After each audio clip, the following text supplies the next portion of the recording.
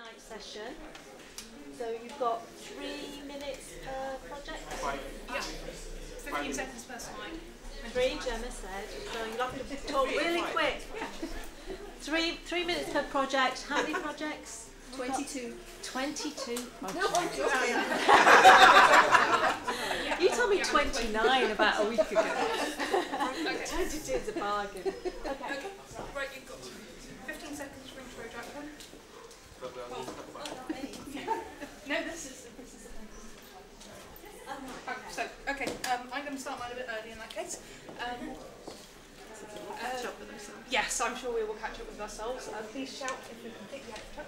Okay, Gemma Toombs and Jackie Speculant from the DMLL. We're presenting on Google projects. We've got a number of Google projects on the go at the moment. Decided to start using Google because it was particularly popular. One of the main ones that we started using Google was Google Plus, and we're working with that with project management students using a Google Plus community to interact with industry managers.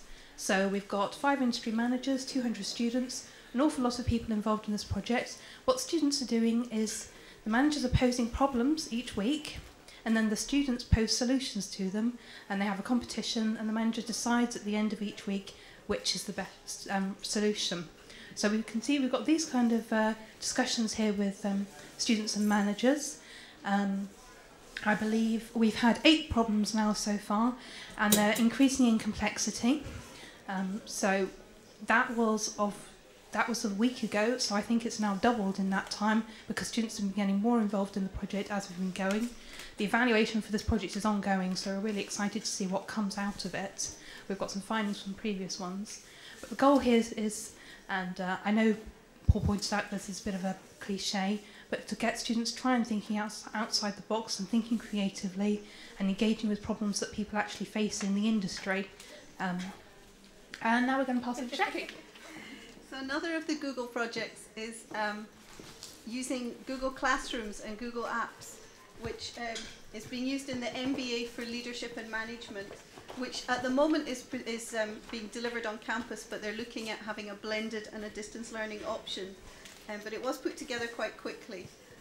And so we were looking at Google Classroom as an alternative to Moodle, as a different kind of learning environment.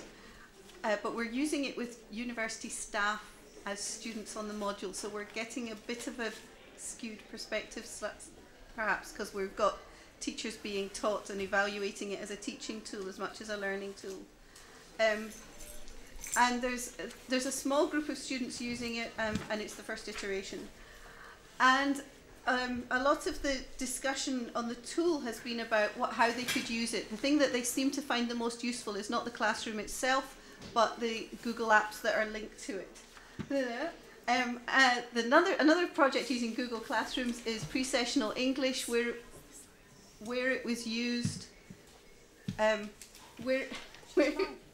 to facilitate learning for students as opposed to Moodle, and also because it gave direct access to things like YouTube and to Google Docs, so that students could collaborate together and work together on their English. They did assignments on Google, which was messy, to say the least. And then there were also issues that were raised. Some of the issues that were raised include issues of data protection, Google owning stuff. Formatting became a big problem for students because things don't stay the same over Google Docs and Word docs and everything else. And one of the other criticisms about using the Google Classroom was that there's a lot of scrolling because everything's linear, so you can't grid things and put them in order. So those are the immediate findings that we've had. We've had loads of issues with data protection and security, mainly because IT don't like us using Google. Sorry, IT.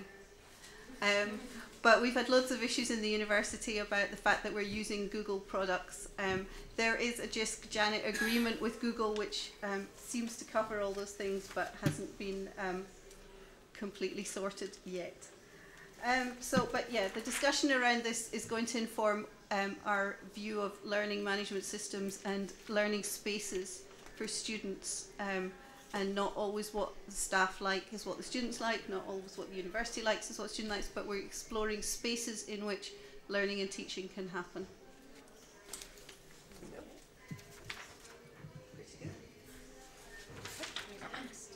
Oh, you've got. Yeah, well done. I've got another one.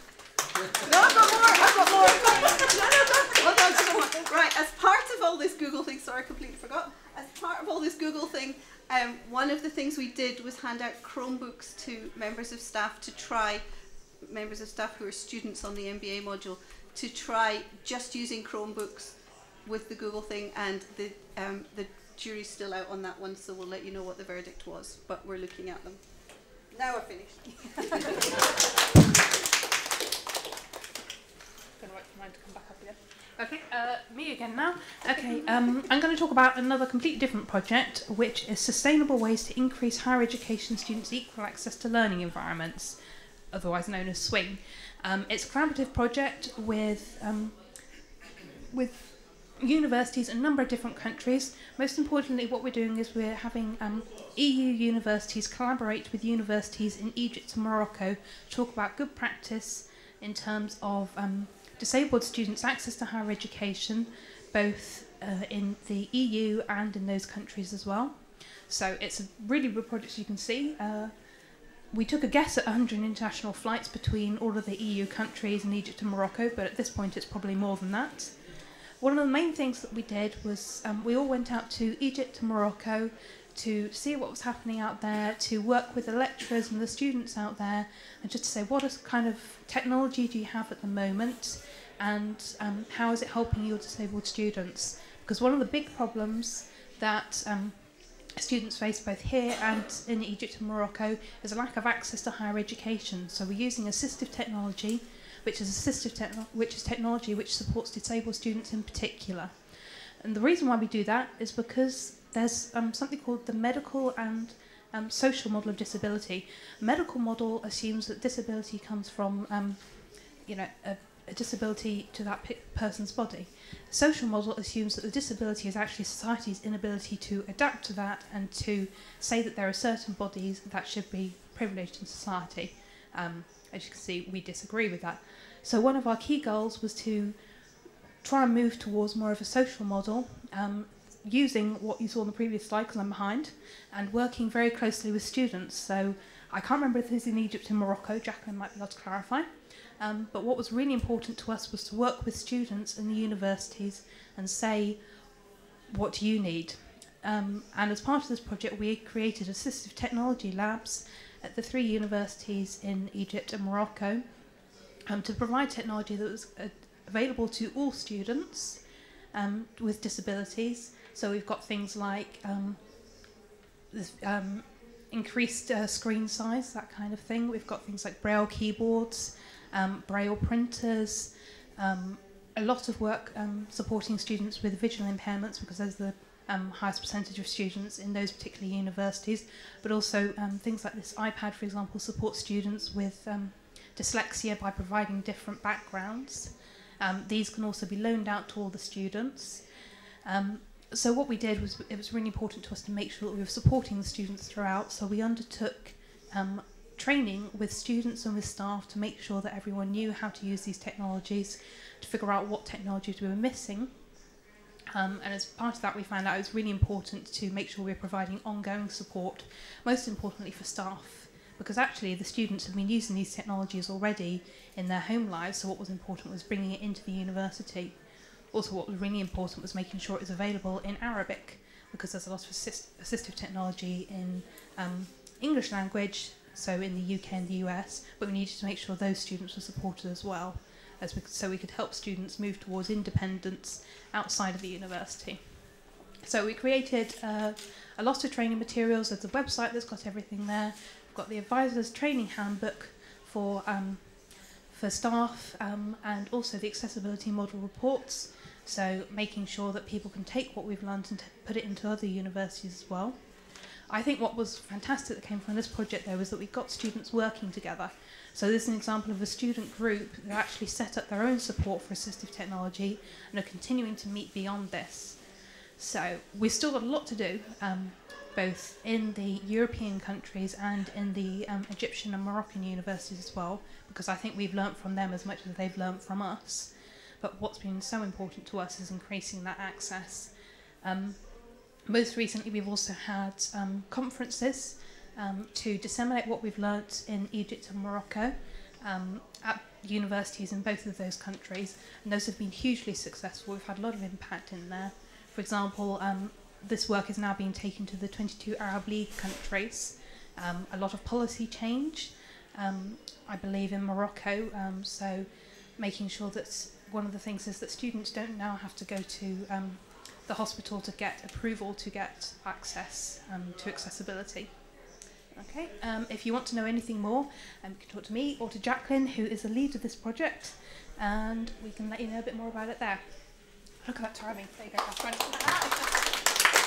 Hello everybody, so my name's Catherine Wimpenny and I'm co-lead for research here in the lab, and I wanted to talk with you about a programme of activities that I'm really interested in, which is regarding arts related research and pedagogy.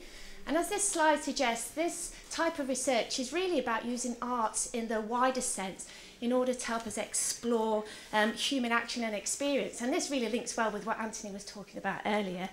And I guess my research in this area started through collaboration with the Belgrade Theatre when exploring the impact of theatre and performance on health and well-being of people living in Coventry. And using arts-related research, participants would share stories which were then written into scripts and performed on stage at a number of venues across the city. And also an arts installation was developed in the foyer of the theatre at the Belgrade, which really represented people's collective stories about the journey and about being involved. And a follow-on study starts in January for 3 years to progress that work. So really, arts-related research is about ways to capture experiences that otherwise are difficult to articulate.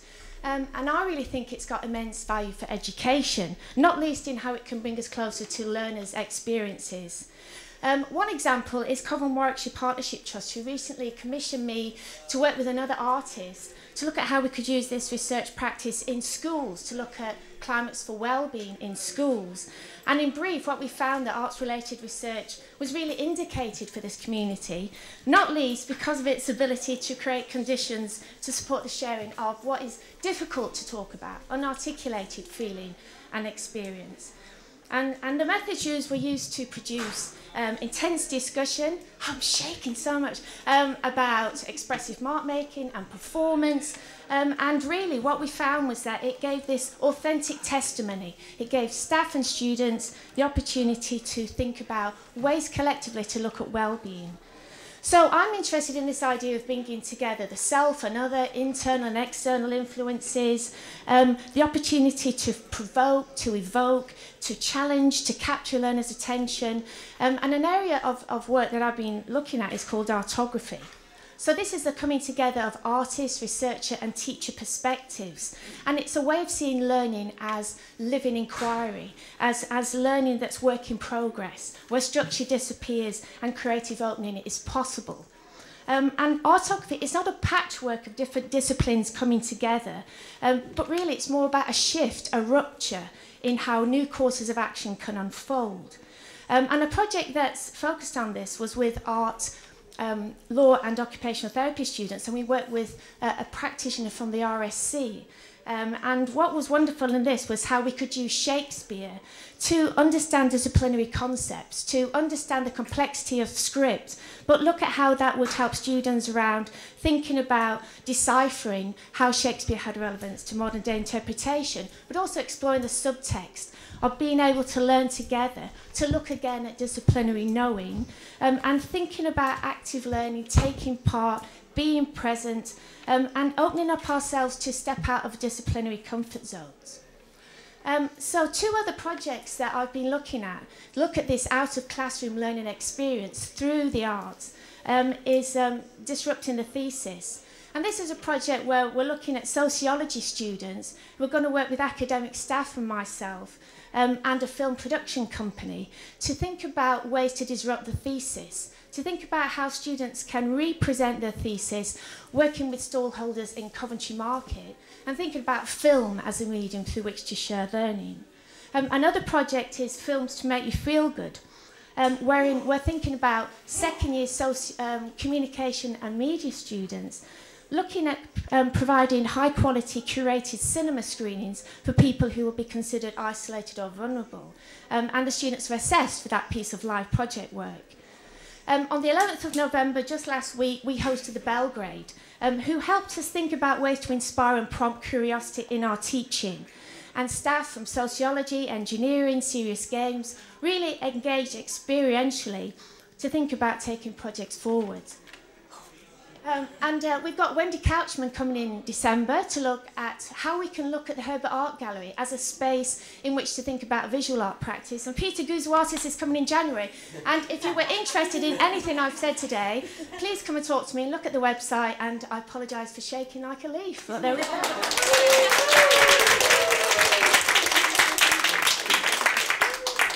Right, and one of the things that we are looking at within the lab as well is to look at how we can actually use game science in a hybrid space.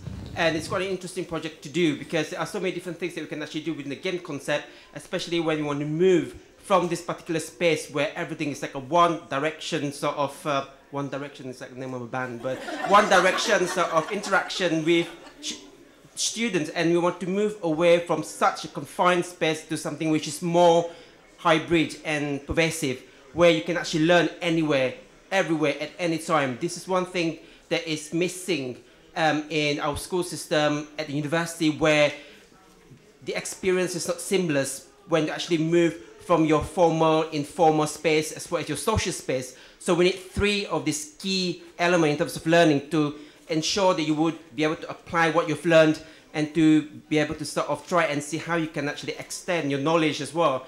But one thing which is important is to understand motivation. What would motivate a student to learn and sort of try and combine formal and informal spaces as well as social spaces? And within a game concept, we are actually going back to basic, where in the olden days, people learn and play at the same time. Ludus in Latin means learn and play and learn, and it does not differentiate the meaning between two of these. So we need to go back to basic and see how someone can actually be engaged in a game sort of concept designed, and they would spend a lot of time playing games and not learning at all. So how can we harness this experience? And by looking at the different trends in mobile learning, trends in flipped classroom, and trends in gamification, how can we actually use game science to support the different things that we're trying to do within the university? So this lab is actually interested in it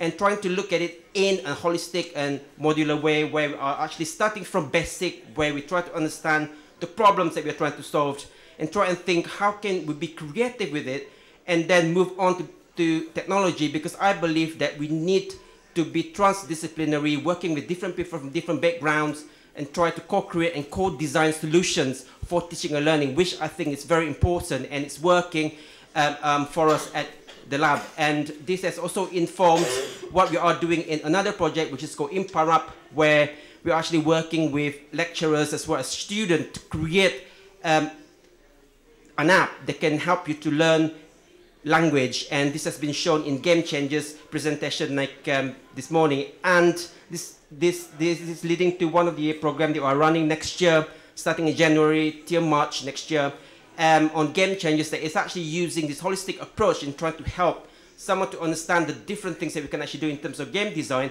And we have actually used it within this particular project, where we are trying to help the unemployed to look at the different ways of changing their status quo and looking at this situation in a playful manner. And one of the things we are looking at as well in terms of technology, we are looking at how can we use gamification to support crowd teamwork.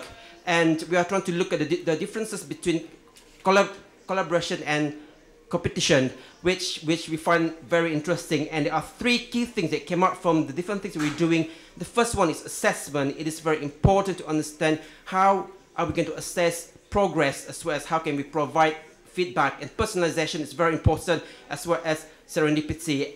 But to support three of the different things that I mentioned, it will be quite messy. We have to work with a huge ecosystem of people who are from different background, different expertise, different technology that we can use. We should not start from scratch. I think we should reuse every single thing that is out there. And this is what we're trying to do in Beaconing project, a project that we managed to win this year, 5.9 million, worth 5.9 million, 15 partners for 3 years. How much? 5.9 million. And this is what we're trying to do. We're trying to extend the experience from a classroom setting into outdoor. And outdoor space can be your personal space as well. So I think it is very important to provide a more liquid, a more seamless experience. And there are three key stakeholders that we want to work with. Parents, learners, as well as teachers, because these are the three key people who are basically benefiting from the experience. And the fact that we want to provide this partnership, it will be an ecosystem that is worth supporting. So in conclusion, in terms of game science in a hybrid learning space, we need to provide physical experience, mental challenge. Social experience is key to understanding the different knowledge that you have gained, and immerse it in a context is very important. Thank you. Hello, my name is Daniel, and this is my first Ignite talk. I also have a pretty bad cold, so stay away from me, and I will try to be slow. I'm here wearing two different hats. I work for the Center for Global Engagement, also in Coventry University, as Online International Learning Program Manager, and I'm here at the lab working as one of the principal project leads. Now you have 15 seconds to say anything about global graduate. Keywords, attributes. Creative. Creative, yes. Enterprising. Okay. Resilient. Okay, well, today I will be focusing on two different sets. One is digital skills, and I'm sure that you are familiar with this idea of navigating comfortably the new media landscape in which we all live these days. The other set of competences is intercultural competence, and this is the ability to communicate and behave effectively and appropriately across cultures, using knowledge, attitudes, and skills. So today we'll be talking about a project which looks at the intersection of these two different sets of skills. And the idea is that, this is a series of skills that were employers indicated that these are the key skills that they want to see relating to intercultural competency when they hire employees. So virtual mobility is a way of providing students with opportunities to develop both intercultural competencies and digital skills at the same time. I don't like the notion of virtual very much, but I think that these days it's a kind of a mainstream term. So the idea of virtual mobility or online international learning or collaborative online international learning, cultural, online intercultural exchanges, there are many different ways of talking about this. But the point is that students have the opportunity to interact with peers at other universities using different platforms, different from Moodle to social media. It's not about the technologies, but it's about having the opportunity to work collaboratively with peers around the world. So here in Coventry University we have this large project targeting a really large number of students, at least as compared with other universities. And we try to connect this with the curriculum, so students don't develop these skills detached from the formal curriculum, but is embedded and connected with the different modules that they are following as part of their courses. And there are different steps, and the first start working with lecturers into identifying the learning outcomes that they would like to connect with this, because it's not about creating something extra, it's about working to internationalize the curriculum and develop new activities. So at the moment we are working to try to share expertise across the university, and then for example we have now created a new website that will help to share information across the different actors in the university and also externally. These are some of the tools. And with my DMLL hat, I'm going to be working, trying to come up with new models, new ways of doing this, rather than using just the traditional technologies, Moodle or social media platform. We would like to explore new ways of doing this, reaching a larger number of students, and also exploring new technologies.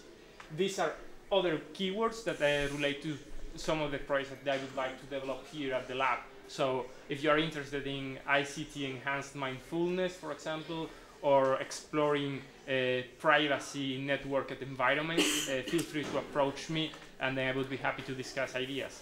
And somewhere I read that reading about how to prepare an Ignite talk, that it was a good idea to leave a spare slide at the end.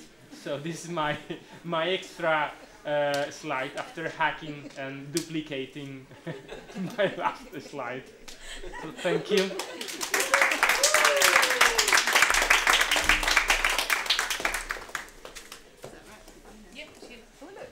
Yeah, it's me again. So another of the projects that I'm working on is Open Badges, which are a digital manifestation of skills or learning or knowledge. So a lot of people, when we say badges, you think about things like a Blue Peter badge or a Scout or Guide badge. Somebody showed the Blue Peter badges a week ago at a conference in America, and it didn't go down very well.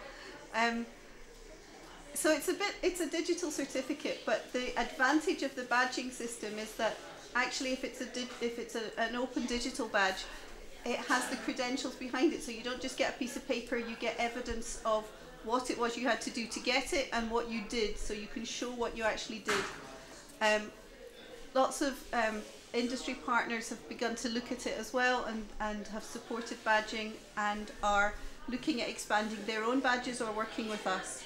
So on the project we've got me, we've got Ollie and Lauren, who aren't here just now, I don't know where they've disappeared to. And then we've got a number of university projects working with students. So we've got one working with Advantage modules, with skills, and with computing science students.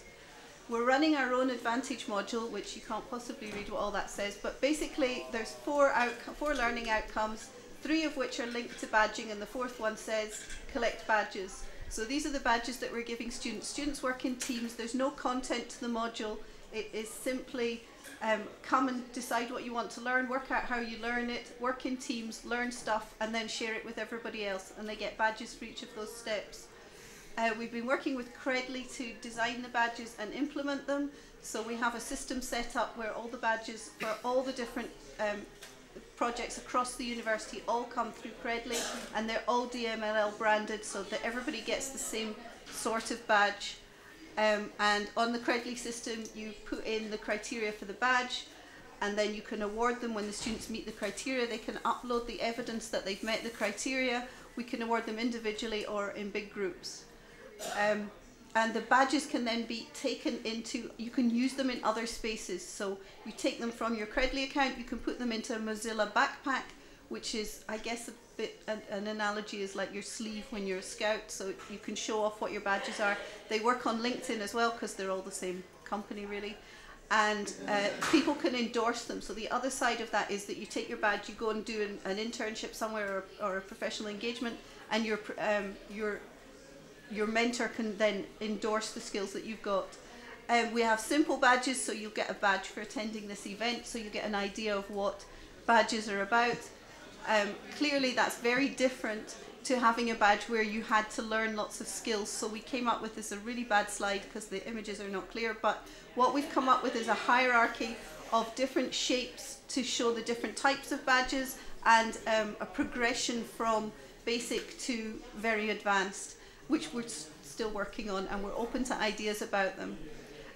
Badges are only as good as the rigor of the system that you're building, so we need to build momentum for the badging system. We need to get it more widely understood and used. It's got loads of great potential. It can be used to identify skills that industry needs, so we can have students who go out and say, look, I've got this skill, and you can see really clearly that they've got it. We can match industry skills, so industry can come and say, this is what they want, and we can provide it. An example that I saw recently was it's absolutely useless to an employer to have a transcript of a student's studies that says they did module 204 AB in computing and they got 65%, because it doesn't show what they actually learned. So badges are a way of showing what you actually learned in that module or outside that module. Again, the challenges are about building this momentum, this movement, so that we get a growing sense of badging across the country. There's other places that are using it. Mark from MakeWaves is pushing really into HE now, and he has his Open Badges Academy, which we're going to work with.